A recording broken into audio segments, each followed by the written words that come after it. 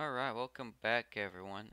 In this tutorial we're going to create a little UI dropdown that will replace this in editor dropdown that lets us choose which achievements to show. So for starters, I'm going to go ahead to canvas and create a new UI dropdown. Then I'm going to move it up out of the way a little bit. And then I'm going to go to our scripts and create a new C# script. I'm going to call this one um, dropdown controller. And then once it compiles, I'm going to select drop down and drag our controller on it. Go ahead and open it up. And again, because we're going to be using some UI stuff in the Unity Engine.UI namespace, more specifically, we're going to be using the drop down UI element. So I'm going to create this little drop down UI field. Now, I'm also going to create a getter for it.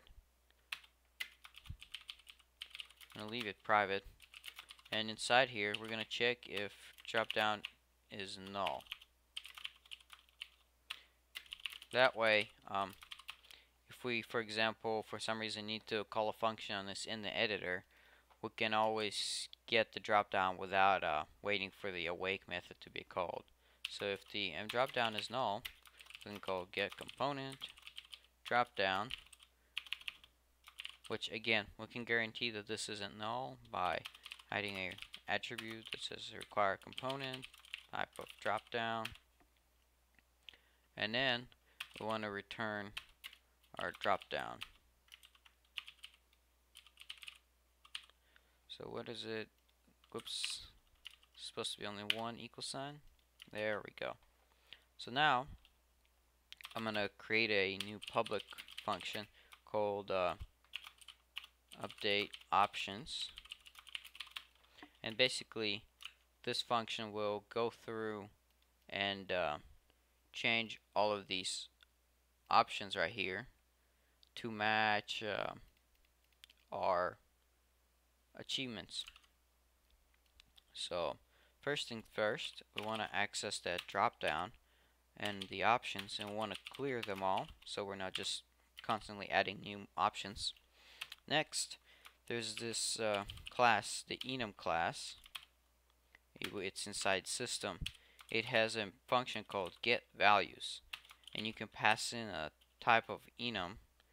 So for example, we'll pass in our achievements enum, and they'll give us back an array of all the possible values.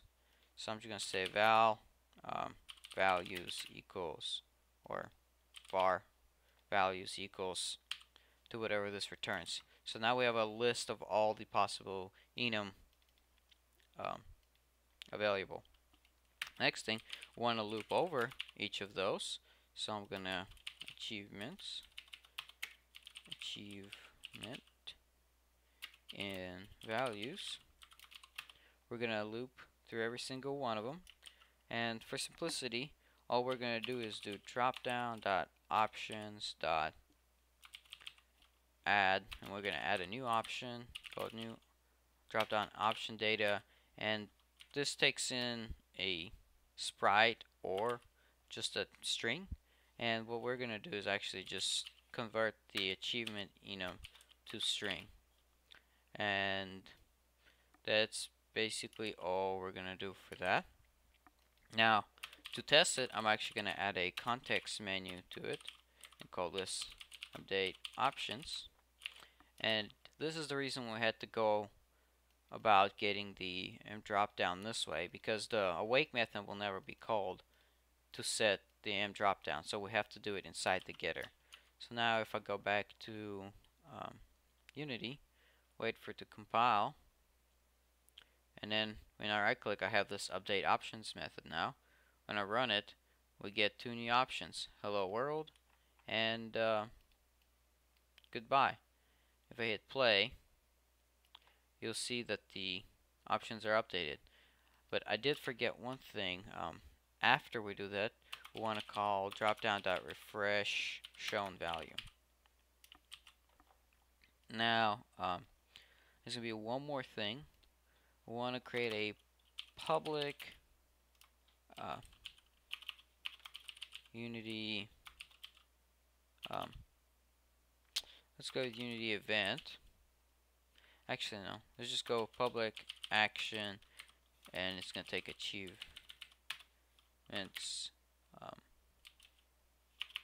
and call this on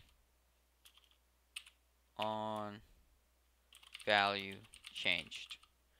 So this is going to get called whenever the drop-down's value gets changed, and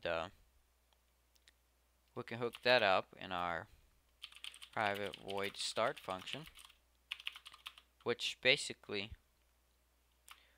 is going to listen to our drop-downs on value changed and call this method. So we need to create a little handler for this. So I'm going to call it handle drop down value changed, and now we need to create this method or function. There we go. And then inside here, all we're going to do is check if on value changed is not null.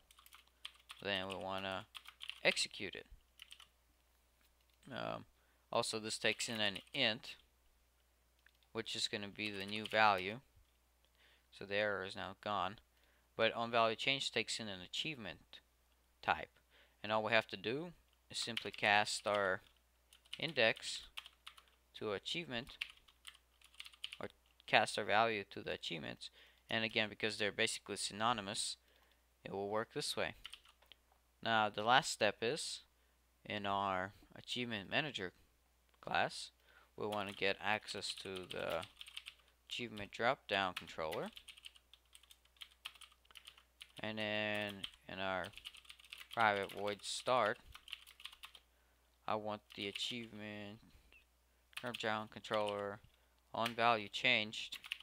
I want to add a new function that's going to say handle achievement drop down value changed.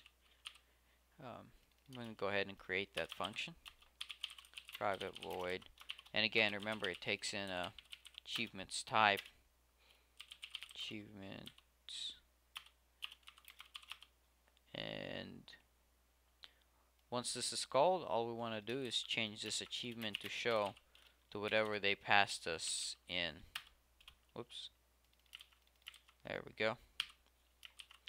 So again, whenever the onValue event gets triggered by in the dropdown, is going to call this handle dropdown value, which will then convert the int value to an achievement, and then the achievement manager will also update its achievement to show. So when we call notification, it will get updated. So if we go into Unity now, and if everything is set up, again, you can refresh the update options and hit play. If I select the manager and look here, it says hello world, but if I change it to goodbye, I don't know if that's going to refresh or not, and it does not because I forgot to drag our drop down in here. Alright, so now that we have it connected, in theory, if I change this to goodbye, this also gets changed. I can change this to hello world. This gets changed, and again, the notification also works. Alright, hope you enjoyed this tutorial. I'll see you in the next one.